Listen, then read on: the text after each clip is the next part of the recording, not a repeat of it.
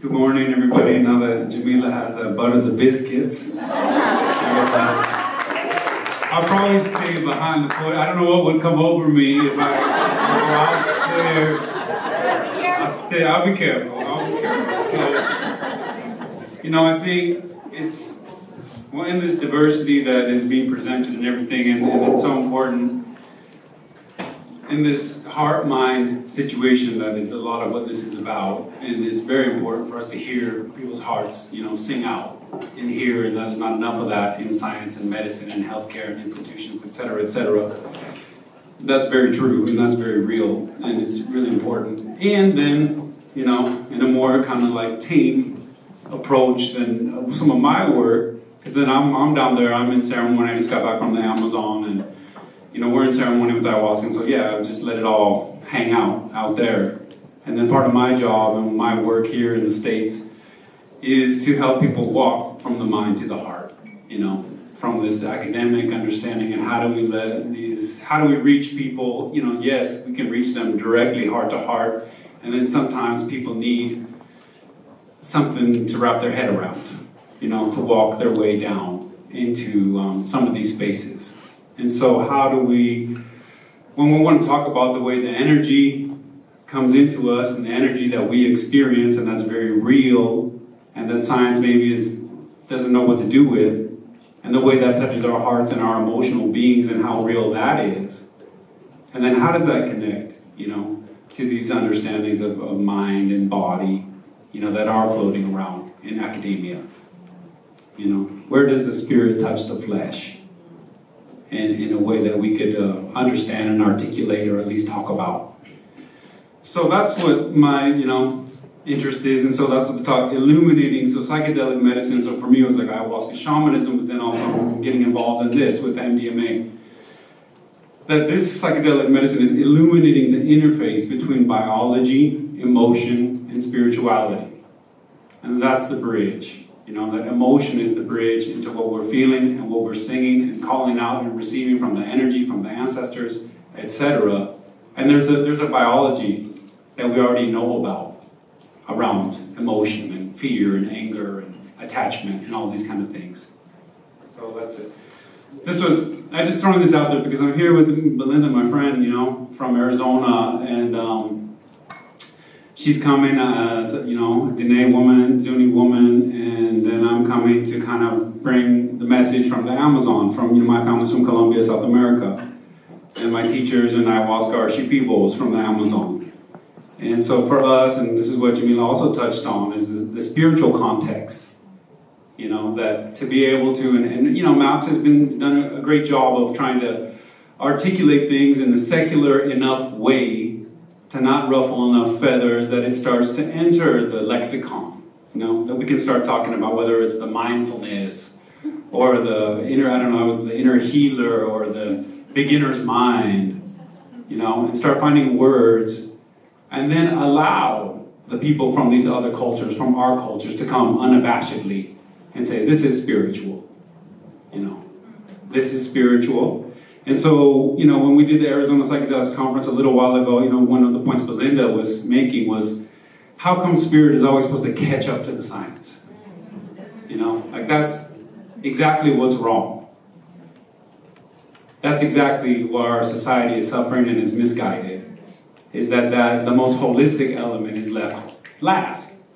And so I, gave a talk, and nothing against Berkeley, but it was just another classic example. The Hearst Museum of Berkeley had the saying, there are worlds of mind-altering substances: pleasure, poison, prescription, and prayer. Prayer is always at the end, the last thing to talk about. And so then, we're coming from Arizona, and I'm traveling with Belinda in this Dene country, Navajo country, and there's the Grand Canyon. And one of our friends there, Daryl Slim, is a Navajo medicine man, Dene medicine man.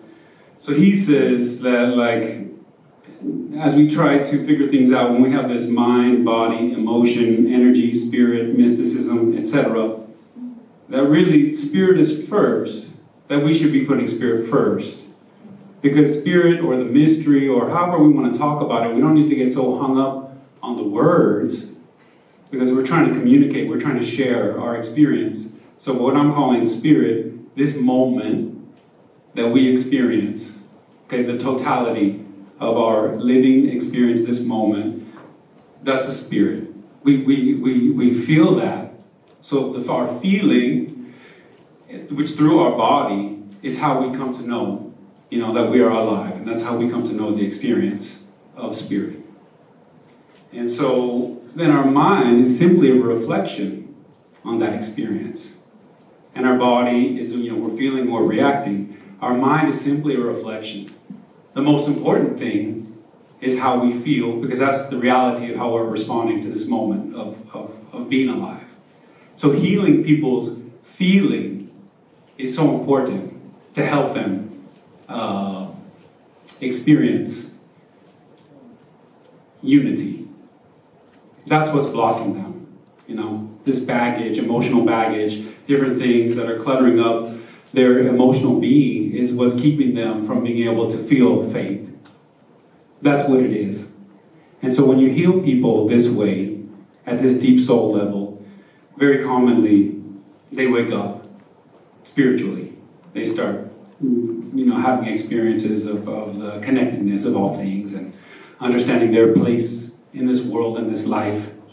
They're no longer ashamed of being alive, of being born. And they start connecting to nature, for example.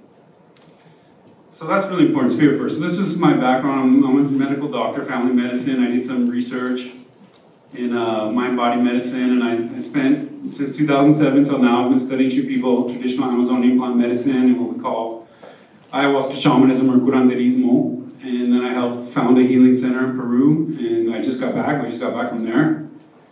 And I worked there, working with people, Westerners from all over the world, to treat them. And then I went through the apprenticeship to run ceremony, and I run ayahuasca ceremony myself now in Shipibo tradition under my teacher, Ricardo. And then now I have an organization, Modern Spirit, which is a nonprofit organization dedicated to demonstrating the value of spiritual healing in modern healthcare. And so we have a project right now with MAPS, which I'll touch on at the end. This is just the Maloka, the ceremonial space at Niuerao, and where we practice traditional Shipibo medicine. These are naturopathic medical students. We've been bringing medical students and doctors. We just had a group of doctors and scientists, psychologists come through. B and I led a group to Soltera in Costa Rica earlier this year of therapists, psychotherapists, to show them traditional medicine, traditional psychedelic medicine, to connect them and give them the opportunity to connect. This is my teacher, Ricardo Maringo. This is Niuerao, our little tree.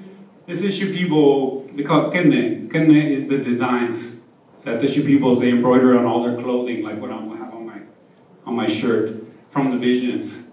It's from the visions. For us, it's the visualization of the plant medicine energy. So when you see that you're connected to the energy, you draw from that. So then the song, the Icaro, is also drawn from that energy. So there's a relationship between the visualized form of the energy and the song.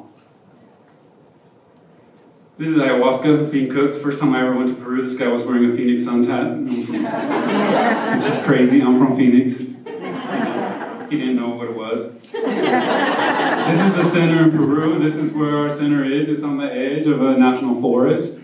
So this Amazon that Izzy was talking about, is under threat, and it's still a gigantic ocean of green. And we're right on the edge of hundreds of kilometers of forest. So I wrote a book that was, it's in the MAPS bookstore. I'm trying to get people to look at it and therapists to look at it and penetrate the culture. It's called The Fellowship of the River. And so what my book is about is about my journey into this medicine and all that.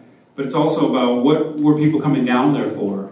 Why did people from Western world, America, come into the middle of the Amazon to seek healing? What weren't they getting from their culture? What weren't they getting from their healthcare system? What did they find there?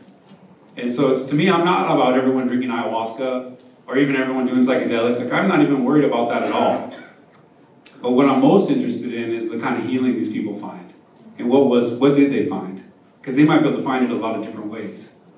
And what they found was they found a healthcare system that acknowledged the emotional and spiritual dimensions of their illness. Without any embarrassment on those topics. Without shying away from those topics. The native way is just clear. That's just obvious. As we all know, as we all feel it in our hearts and in our lives, if you don't acknowledge how you feel, and you don't acknowledge the way you believe, you know, your existence is meeting the world, and that has something to do with your health, you're going to have a lot of problems. And that's where we're at in our healthcare system right now. And we're struggling with PTSD and anxiety, so now we're starting to get to more expansive approaches. So I saw this Netflix, this thing's going to run out of batteries, the computer. Do you need a cord? I mean, yes. Will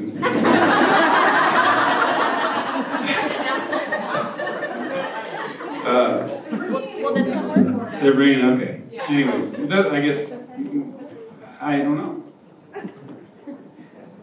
It's a difference. Yeah, they'll get it. The maps team are just scrambling around. Joel, this is your moment. It's Camille. Okay, we'll find Camille. We'll find Camille. Text her, telephone. But we're just waiting on the extension cord. Oh, okay. It's not, I don't know. We're probably okay, and we'll just continue, but just throwing it out. So, this Netflix is called Skyladder. I saw it, and it's about the story of this Chinese fireworks artist. He's like the avatar. He's the guru of, you know, fireworks, which China is like, you know, the motherland, and he's the top guy. He did the Beijing Summer Olympics, so he's the guy. And he just loves fireworks, and he loves it, and he has dreams about fireworks, and he has this dream. The movie is about him realizing his dream to create this sky ladder. Yeah, we'll deal with it. It doesn't read? Sky ladder, and he wanted to create the sky ladder. And so he was talking about art, how art is so important. He says, as an artist, art is so important. He says, art is indicating and addressing the invisible world. That's its role and its purpose. And that's what he's trying to bring his imagination to life out there and visualize it with the fireworks. And so he says feng shui, you know, feng shui from China is very interesting and important because it indicates and addresses the invisible world. So people can, like I was showing you, you know, these are the visions from the ayahuasca, from the plant medicine. For us, it's like those are the lessons we learn from that energy. And so they see that from the visions from the invisible world, and they put it on all their clothes. And they paint it on their house.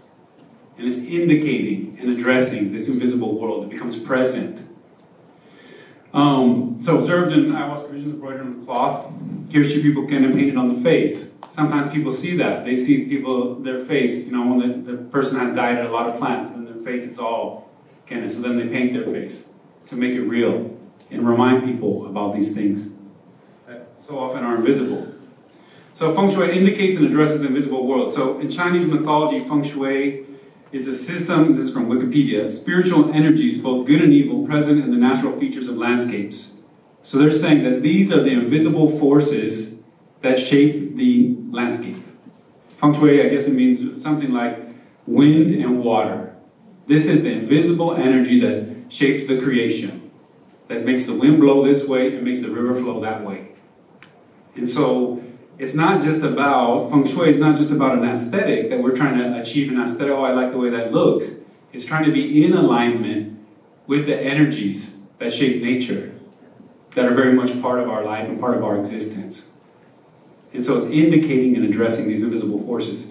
You know, this morning I went down to the river, to the Ohio River over here. I've been curious to go because I'm just interested, because that's this river system that feeds into the Mississippi, and everything over here is the big infrastructure that supports, you know, all the life here, and all the human civilization that's been here for thousands of years revolves around that river. And interestingly enough, like I think, you know, the maps team, it would be nice to squeeze it in somewhere in there about the sassafras. You know, so the indigenous cultures here, they work with the sassafras tree. You know, and I was just reading a little bit on Wikipedia today, and apparently the European interest in the sassafras tree was quite significant. The flavor and the aroma and different uses, including medicinal uses. But it drew a lot of people into the interior. They said, like, so they had a quote from Columbus. They said, oh yeah, we knew we were getting close to America because you could smell the sassafras. And it's these forests around here, in the Midwest into the Northeast, that the sassafras is very present. And I guess the root bark is the source of the saffron, which continues to be one of the, there are other sources, but that's one of the major sources of MDMA. And so it would be nice while we're here to honor that tree, you know, that's here with us, and it's part of what, and the cultures that taught everybody that's here for this how to work with that plant, which is the indigenous cultures of this area and the extension. So there's a lot of invisible forces. When we talk about invisible forces that the scientific world recognizes, like electromagnetic forces that we don't normally see, but we can visualize, you know, with magnets and things like that. So we do accept that there's things that we don't normally see that influence our world. The EKG, you know, as a doctor, is the electromagnetic field generated by the heart that they say could measure out maybe 3 feet away from a person, and that, you know, another human being likely is able to detect that field. So art is very important and addresses the invisible world, that which we can feel and experience but not always measure. So back to that again, what we can feel and experience but not always measure. You know, where science kind of likes, it's a little uncomfortable in that realm. Curanderismo, spiritual healing techniques, also address invisible worlds, invisible causes, invisible sources of aid aimed at achieving harmony. So this is just like multi-dimensional. This is candy on somebody's face, on a pot, you know, where they can store ayahuasca, just in multiple dimensions. This is a little artwork by a guy from Phoenix, from Mesa, El Mac. He's a graffiti artist, and his art kind of reminds me of a lot of things I see in ayahuasca. You know, this imaginal realm that he's reaching into and drawing from, that's influencing his, you know, what he wants to express. So scientists struggle with the mysteries of life, sometimes discouraging the acknowledgement of our feelings, our subjective experience, limiting discussion to our, quote, mental. Mental is an extremely, like, arbitrary, mystical concept. Okay, we talk about it like it's this secular thing, mental. We don't, it's like a mystery that I can think where my thoughts are coming from, that the words are coming out of my mouth talking to you. As far as we understand it, that is a miracle. That is the current, like, understanding. Traditional healers are artists. They do not distinguish themselves from the mysteries of life. You know, so Jamila's bringing this art right forward. Here is my spirit, here is my soul, here I am. And yes, I have a mind and I can handle this information. But I also feel I'm alive. So psychotherapists are also artists, addressing the invisible influence of emotional traumas and of our belief systems on our mental and physical health. So where do these energies touch the flesh? These invisible energies. So I'm talking about invisible energy, emotional trauma, as an invisible energy that's lingering in the person, and their belief system, the energy of that. Where does that touch the flesh? Into the energy from the plants. We see Chinese meridians, you know, other systems of medicine where they're addressing energetic realities. And so then there's the traditional Amazonian plant medicine that I studied, the Shipibo style in Iquitos, Peru. And this certain, you know, in the book I ended up presenting a bunch of cases of different people. Could I get a little water from somebody? Oh, it's there.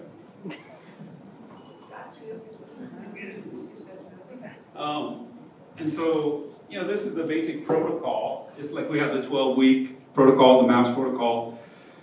People are put into this vegetalista diet. They're put on this purifying diet. You know, it's explained more in the book. They're dieting master plants that aren't not necessarily psychoactive, but are there for their spiritual properties. Then they come to ayahuasca ceremony, and so they receive the ayahuasca if they want to, and then they're treated with Icaros, okay? Just like the therapist is present with the person and walking them through the experience. It's not just taking the substance. They go a lot further when you have one of these masters from the MAPS team walking you through it. So glorifying the substance, the cult of the substance, is not really the whole story. You know, I work with ayahuasca. We don't make a cult of the ayahuasca. We respect ayahuasca. You know, that's to dishonor the plant, to not bring what you bring to it in your role as a healer, to be there with people and to really be honest about what it takes to hold people, to help them through that. It's a lot more than just giving it to them. So treating people this way with this kind of medicine we ended up achieving a lot of mental and physical healing, so-called mental and physical healing. So people were resolving a lot of psychological disturbances as characterized by Western terms, you know, their anxiety, their depression, etc., their thinking problems.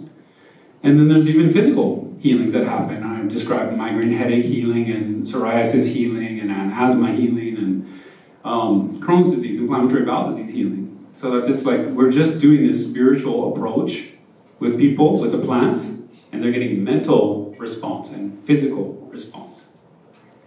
So these are some of the cases I present in the book. I present a PTSD case, and I already mentioned some of the other ones, but there's a chronic cough, addiction case. So as a family medicine doctor, I'm seeing this big, broad diversity of illnesses that is getting healed with all the same techniques. I mean, they're using different plants, we're using different plants, but the bulk of the treatment is similar. And so I said, wow, these things must have some kind of related physiology. You know, I'm a doctor, and when the same problem is fixed with the same solution, different problems with the same solution, then those problems have something in common. So what is common between these issues? And as we explore in the, you know, the cases down there, well, it was emotional trauma. It was emotional trauma that was healed in these people that led to, through a spiritual context. So realizing that the spiritual context, or at least some kind of expanded consciousness context, is so powerful in helping to heal emotional trauma. And that's just a, you know, old earth wisdom. That ritual and ceremony and creating these expanded spaces is where people really learn to grieve and forgive and heal and find self-love again, you know, find compassion. Those kind of contexts are apparently more effective. So we're treating the seemingly invisible elements of our experience. That's what's going on. That's why these people are coming down there to Peru. And so their emotional experience and their spiritual lives. At the very least, if we're trying to secularize it or put it in things that could be published or that have been published, is like their sense of meaning and purpose in life and in their belief system. So where do these emotional and spiritual influences touch the flesh? Like kind of how we started out here. Where does this touch the flesh? Can we measure this stuff? We're so worried about measuring everything to make it feel real to us. I mean, yes, we can feel it. You know, you're going to feel the energy of this or that, but we're trying to crack the matrix, right? We're trying to crack that. And they want something, you know. They're materialists. Like, they love that. That is their religion. They believe in that over other things. When the material explanation hits its border of like, oh, up until that, we know they put their faith in that. They say, yeah, well, whatever, we're going to figure it out later, but it's still going to be from that. But they still take a leap of faith, like all the other, you know, poor suckers walking around. But they don't admit it, you know, that it's a faith walk that they're on with the materialism. So, but still, it is interesting, and we are, you know, I have a body, and I'm okay with that. I mean, maybe it's all an illusion and a maya, but here we are. We decided to come up here to this floor and use the elevator. So, meanwhile, and so what is it? Where can we find the related physiology and biochemistry of spiritual healing? You know, when the ancestors touch down and somebody has a major physical healing, or at least a major emotional healing that leads to, let's say, a resolution of a PTSD type of diagnosis, and you see a difference in the way their body functions after that. Like, can we learn about that? So that's, you know, the book is about that. And I say the patient is the bridge. You know, as we try, again, to try to bridge these worlds of spiritual tradition and Western science. And so people say, oh, Joe, aren't you going crazy? You know, drinking ayahuasca and talking at the university. And it's like, maybe a little bit crazy. But instead of me trying to figure it out and everyone trying to figure out the answer of trying to understand where we integrate spiritual healing and medical illness is the patient. The patient tells the story. So then the book is about reviewing people's experience. We have 10 people and say, oh, look, here's somebody, here's what the doctor said was wrong with them. Here's what the shaman said was wrong with them. Here's what happened to them during their healing. And now here's what the doctor can say about that. And here's what the shaman can say about that. And here's what the patient is going to say. And so then that's, in looking at things that way, it was like, wow, it was an emotional trauma healing stories. That's what it was most of the time. So there's this mind-body that is kind of the Western is comfortable with. But there's also this other pair, you know, that the Dene people talk about and many people talk about, all the, you know, whether it's Ayurveda or Chinese medicine, is there's an emotion-energy pair as well, okay? That our emotional being is the one that feels into the mystery. It is the one that picks up on energetic phenomena. And that's how we feel those things. And that's how we're aware of those things. Is through our body, and our heart is central to that. And then you have other systems that are describing a chakra system, you know, that are interacting. And the Shi peoples, for example, are very comfortable with the chakra system. You know, it fits into what they're seeing in the ayahuasca. Emotional body. So, what is the emotional body in Western terms? Well, it's the medium through which we experience emotion and feeling. So that's physical. There's a medium through which we experience emotion and feeling. This is just a Finnish study where they asked a bunch of people subjectively, where do you feel these emotions? And then they overlaid all the maps of what everyone said and tried to find some kind of, you know, consensus. Well, this is where they feel anger, you know, from here up. This is where they feel happiness throughout. You know, love in the heart, in the mind, and down below. So the emotional body, so then one of my points of the book is that the emotional body is something that we should be comfortable talking about in Western science. That there is a medium through which we feel emotion, and it's been described a lot. And to me, it is this network that I learned about in mind-body research, like when they started out as psychosomatic medicine. Psychosomatic was like a field of medicine, a lot of stress-related illness that they're always trying to study. How come when people get depressed, they don't heal as well? They're sick more often. How come stress leads to all these illnesses? So this connection, you know, that's been a big focus of psychosomatic medicine, and then they started creating this, they looked at psychoneuroimmunology. So they said, oh, there's this network of how your mind is, and your psychology is connected to your brain, and actually to the emotional centers in your brain.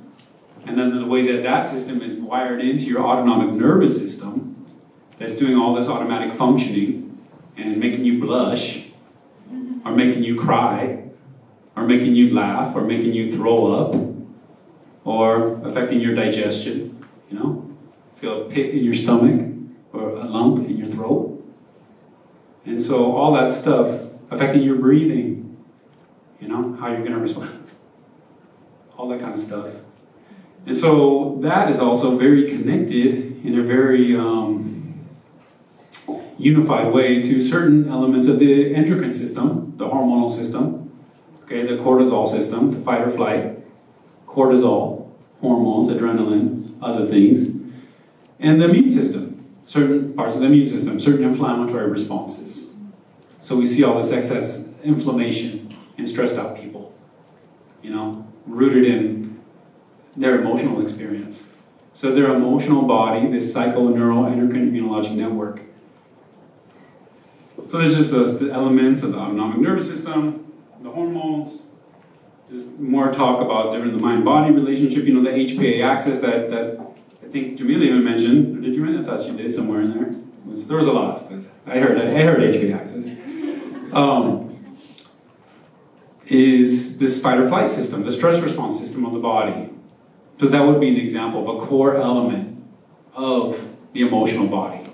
And so there's tons of evidence how emotional trauma leads to dysfunction of the HPA axis.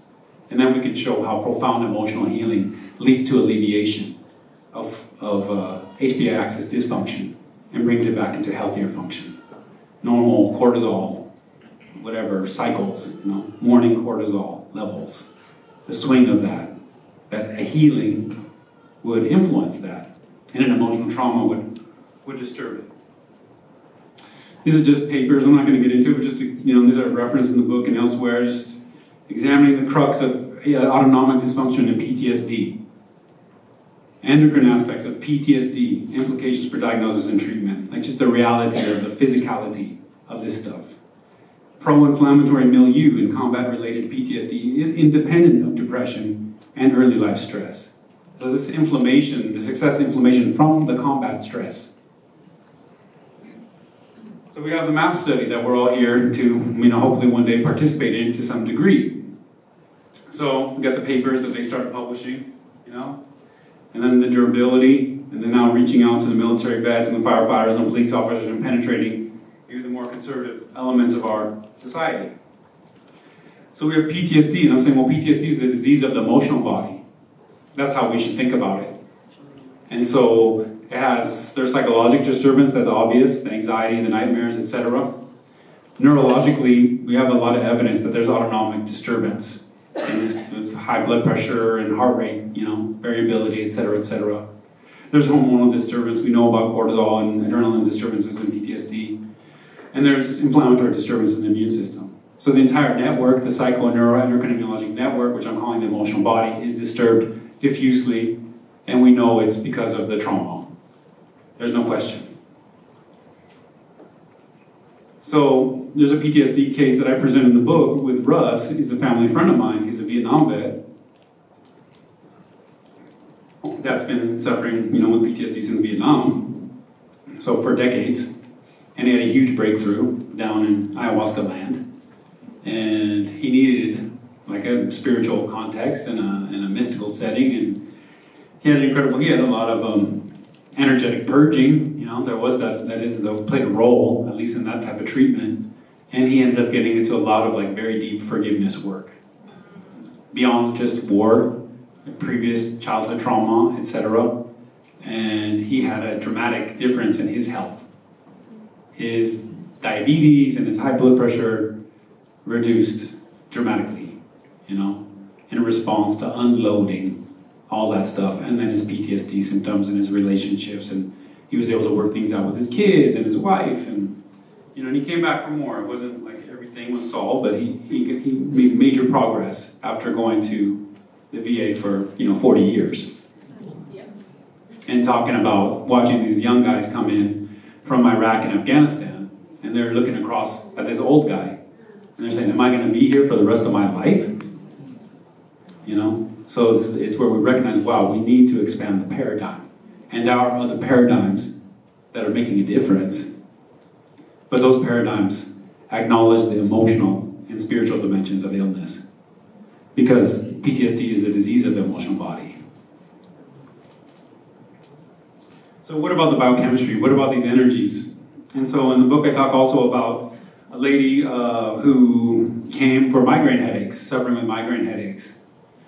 And she had a big healing. And I didn't even know as a doctor, a family medicine doctor, I went to UCLA and all that kind of stuff. And we never talk about childhood trauma and migraines. That was not raised once. We sent them to the neurologist, once they fail the protocol of whatever. And then they put them on meds, and kind of hang. And not that everybody's going to respond so well, but it was interesting to consider that childhood trauma and healing childhood trauma was a reasonable approach in somebody with migraines, where it's a sensory disturbance, where their sensory system is overwhelmed, and they cross circuits, and certain smells, and certain sounds, and certain light start putting them into this stress response. And so in her case, she had a raging father. There was a lot of screaming and yelling around her as a young child, a lot of dramatic, violent behavior. And so that's what her healing was about, was releasing that energy, and then eventually learning how to forgive her father and have compassion for where he was at and why he was like that.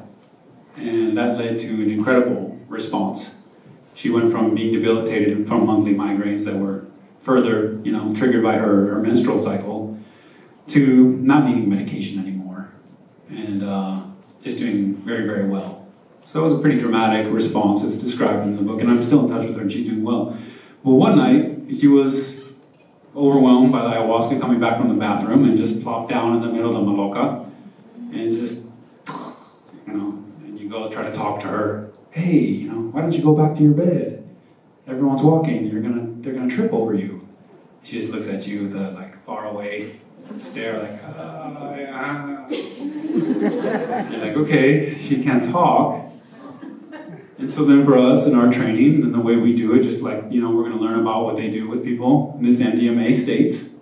In our training, we sing to them, we sing Ikaro to help get the person through parts of the experience and to do deeper healing. And so I was singing to her, and then I had an experience in my visions in the ayahuasca, and the ayahuasca showed me this, her chromatin. Her chromatin is like the DNA wrapped around the protein packaging that stores it. So it looks something like that. And it showed me this little black dragon that was swimming through like the nooks and crannies of her chromatin. And the ayahuasca said to me, he said, Joe, her problem is not, because you hear, oh, it's the migraines, it's like DNA, it's in her family, her dad had migraines, it's genetic. And whatever, depression is genetic, and anxiety is genetic, and alcohol is genetic. And it says her problem is not in her genes, it's on her genes. And it was this dragon swimming around over. It's like sing out the dragon, sing the dragon out, clear the dragon out of her genes. It's floating on there, and it's hurting her. It's affecting the way her body's functioning. So this is the epigenes, this is chromatin. This is what epigenetics is, we're touching on it. And so the epigenetics is the way that is what sits on top of the genes, the way certain things can get tagged and labeled and kind of affected, imprinted. That machinery that sits on top of the genes, that's at the interface between the DNA code and the world and the environment, and the way the environment affects the way that code's going to be expressed. And so there's imprinting, there's little biochemical magic that happens, that the stories of these traumas get put down there. And that's a huge area of biology and medicine right now that's really a focus in cancer. Epigenetics is major in cancer. All the environmental illnesses, cancer is a very environmental illness. It's understated, very understated reality. Where does the cancer come from? Where is the cancer coming from? Then Fukushima happens, and everyone's, we better get the hell out of here. Everyone's going to get cancer. So autoimmune illness, a lot of autoimmune illness is showing a lot of epigenetic contribution. Diabetes type 2 has been brought up. We're talking about it. Then mental health, that anxiety, depression, PTSD, addiction, all these things, that there's a major epigenetic role. And so, these are just papers I just found when I was doing research on migraine, maladaptive brain response to stress. No one ever brought that up to me. Childhood maltreatment in the migraine patient, 2016. Epigenetic mechanisms in migraine, a promising avenue. Epigenetics in migraine, complex mitochondrial interaction contributing to disease susceptibility. So it was a reality. Like I heard this from the ayahuasca, and I have my research background, did a little research, and I was like, oh wow, it's true, So this epigenetics. Dragon. And so she had her big healing that I talked about, in the ceremony, and it was, like I said, it was all about purging this trauma, this stress energy, and releasing it and healing her childhood and forgiving her father at a very profound level. And it led to a shift in her migraine headaches. She didn't really have migraines after that. So Ricardo, when we talk about the traditional perspective, so Ricardo's teaching us like how to work with these people. That's the whole treatment down there in New I was guided by the Shipibos. I'm just like the medical consultant. So he says, well, we need to clean the energies of their traumas. That's what we're doing. We're cleaning the energies of their traumas. And their strong experiences, strong emotional experiences that they went through, that's there. We have to clean that. And Shipibo say, soa, that's clean. Limpiar in Spanish. So these energies from in utero experiences where there's a lot of epigenetic evidence. From their infancy and childhood, a lot of epigenetic influence. Adolescence, adult life, our environment, our relationships, our ancestors, our family. So ancestral stuff as well.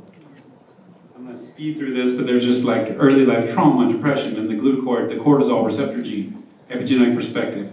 Epigenetic stuff about child maltreatment in young monkeys, and the way that the epigenetic imprinting stays with them and leads to lifelong anxiety problems from childhood. Like we say, it's software, not hardware. It's It's epigenetics. It's the dragon. It's software, not hardware. Software has the potential to be healed. This kind of treatment can heal that software. So ancestral trauma, intergenerational transmission of stress in humans. So this is becoming an area of epigenetic interest. And they did research on Holocaust survivors and their kids and the way epigenetic trauma comes down ancestrally, as the traditional healers have been saying forever. We know the epigenome responds to antidepressants. It's a software. We know it responds to parental love or the lack of love with this trauma. We know that meditation, altered states of consciousness, can influence the epigenetics. A lot of evidence of this now.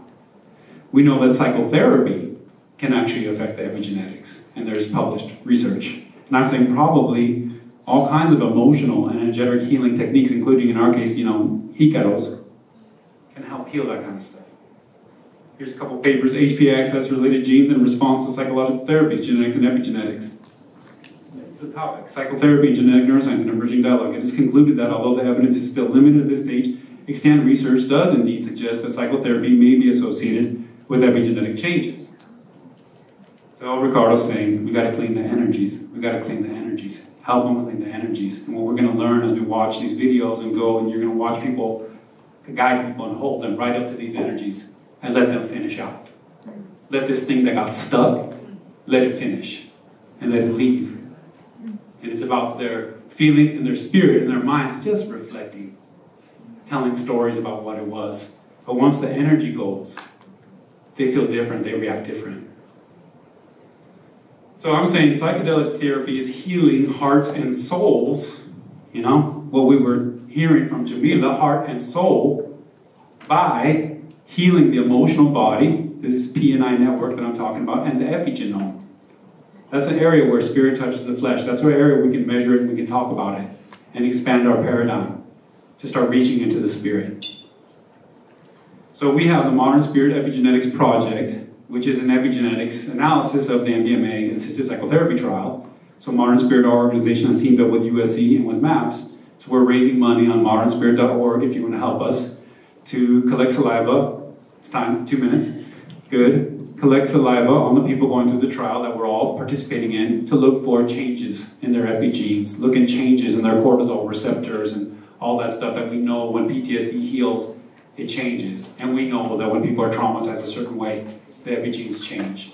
So to show the power of emotional and spiritual healing and the biological reality of that. To show people, to demonstrate the value of spiritual healing in modern healthcare. So that's the Modern Spirit Epigenetics Project. We're looking for more support. Please help us. And that's it. That's modernspirit.org. Thank you.